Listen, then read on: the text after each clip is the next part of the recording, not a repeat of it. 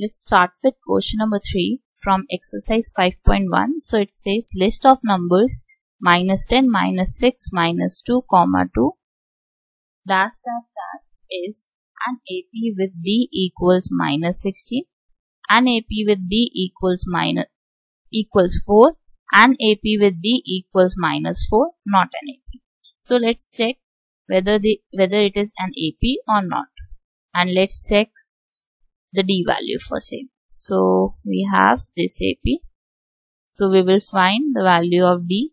So I will take A2 minus A1 first. So A2 is -6, then minus as it is, then A1 value is -10. So -6 plus 10, so it will be 4. Now let's check for A3 minus A2.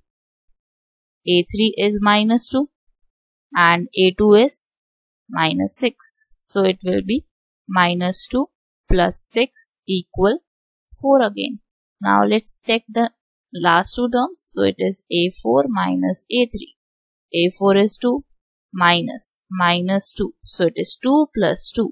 And we have 2 plus 2 as 4. So therefore you can see that the common difference is 4 in each case.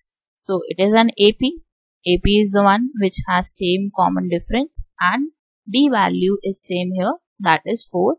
That means my right option is B part.